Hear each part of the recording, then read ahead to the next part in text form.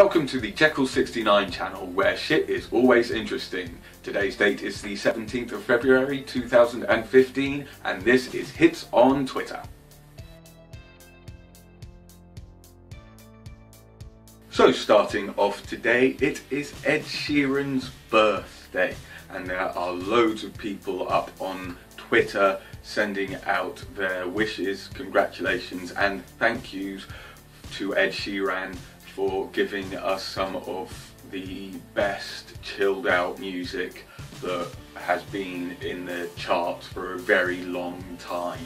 With his songs like 18, Lego House and all the other great dance tracks that he has created and produced, along with his very diverse and entertaining live shows where he actually sounds a hell of a lot better than he does on CD, something that is normally quite hard to achieve, and yet Ed Sheeran makes it seem flawless. He is definitely an inspirational, hard-working and talented artist. So happy birthday Ed Sheeran, you have turned 24. And from one birthday to an unfortunate and untimely death, Lesley Gore, the writer and singer of the song It's My Party, has died at the age of 68. She wasn't that very old when she died.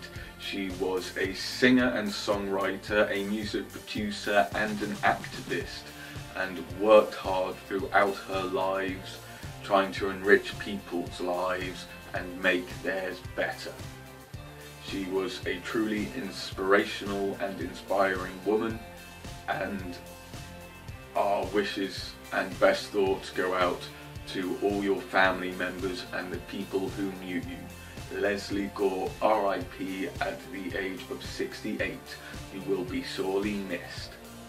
We also have one of the bigger fashion trends going around on Twitter this week. Is the beginning of New York Fashion Week, which has already seen a host of celebrities like Paris Hilton take the runway to show off some of this year's summer's fashion, just in time for fall, and for the shops like Primark, Topshop and other fashion shops like that to know what people will be looking at and what their fashion tastes will be, to know what they're looking for when they go out and buy from other lesser known brands and lesser known fashion icons and fashion designers. Because this is how fashion works. You get the fashion weeks and the fashion shows at the beginning of the year and at the end of summer in Paris, Milan, New York and London, and everybody goes along to see it, including the people that manage and run these high street fashion shops, so that they know what the style is for this year and then the winter and so on and so forth. But you do know what they say about fashion. It's something so ugly they have to change it every 6 months. And going from a very fashionable New York to staying within America for Jeff We Can. This is the lung cancer diseased riddled icon that an American TV show has created to show the downfalls of smoking. Many people are saying it should be the new face of Marlboro, and also tipping their hats to such a great piece. It's informative, funny, and it's in cartoon form, and they're really glad that people are taking a notice of this still, and still trying to make an impact on people's lives to let them know just how bad smoking can be. Although there's still no direct relation to actually smoking tobacco and cancer, because smoking, well, that's going to give you lung cancer anyway. It's why you don't stay in a room full of smoke. And all the other stuff that they put into cigarettes, like the tar and the stuff they mix it with and the paper itself, all that is carcinogenic and that can cause cancer. But tobacco itself, so smoking through a pipe, that hasn't led 100% directly to the causes of cancer.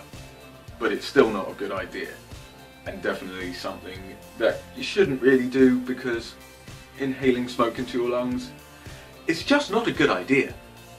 So if you want to give it up, now would be the best time to do it, as it is Lent.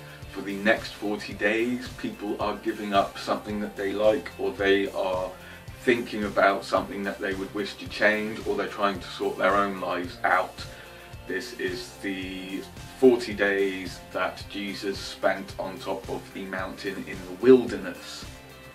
So it is a very Christian thing, but it is so ingrained in our culture that even the non-Christians are taking a note of Lent and using it to find ways to better themselves within the next 40 days. And even they are tipping their hats down to what the Pope said about Lent, and the fact that it is a time for meditation and a time for being pensive and thoughtful and trying to bring the world together through how we think and what we do and what we take into our bodies to push out all the toxins. And this is what we people, so obviously, you know, Jesus didn't use it for this exact reason, and humanity wouldn't use it for the exact reason that Jesus did. So we use it to give up something, and for Christians it's also to remember what Jesus did. So now is the beginning of a Lent, and for you to say goodbye to something you love. But before you do that, remember that Pancake Day has just been and gone, and now it is Fat Tuesday. So anything you want to scoff down your gullet and your gob, whether it be burgers or meat or a bit of carpet or anything really, desserts, in my case it would be a bucket load of cookies, Rolo cookies, Yorkie cookies, Smartie cookies, Cadbury's donuts. They are lovely, especially caramel donuts. Yeah, just give me bucket loads of them. In fact, give me a whole truckload of donuts and cookies, and you will see it disappear within about an hour, because I can scoff them down pretty damn quick. And I have no idea exactly when I get fat. I can just keep shoveling it in. It's great. And speaking of fat heads, Channel 4 have just aired a documentary called The First 100 Days of UKIP, which prophesises what would happen if UKIP got into power. And loads of people are on Twitter really angry and complaining about this documentary, not because they agree with UKIP or they think that UKIP getting into power would be a good idea, because even though some of the points they have do have a lot of research and weight behind them, the way they say it makes them tits, which most of UKIP are. But this documentary took it too far, and the fact that you know that on an election year you're not going to see the first 100 days of Greenpeace or the first 100 days of the Conservative Tories or Lib Dems, then yeah, it's just attack on UKIP and trying to get it so people don't vote for them. And to do this, they used a Help for Heroes flag in the demonstration where the demonstrators were racist. And loads of people are thinking, hang on a minute, you're telling Britain and the UK and the world that to be patriotic to your country means that you're a racist? No, no, no, no, no. You can't do this.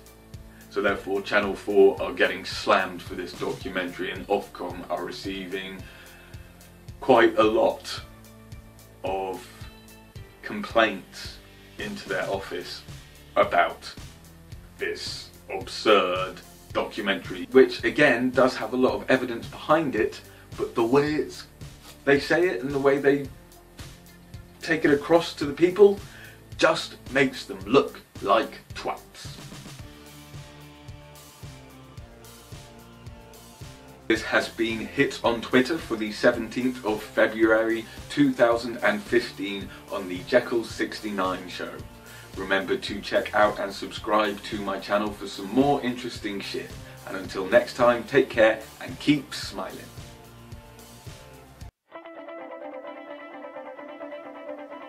This is the Jeccles 69 channel where interesting shit happens every day. So remember to subscribe and comment to our channel for interesting shit to do with the world of technology, hits on Twitter, film reviews, my life with Android and Kickstarter. Thanks for watching and remember to subscribe and comment, and until next time, keep your shit interesting.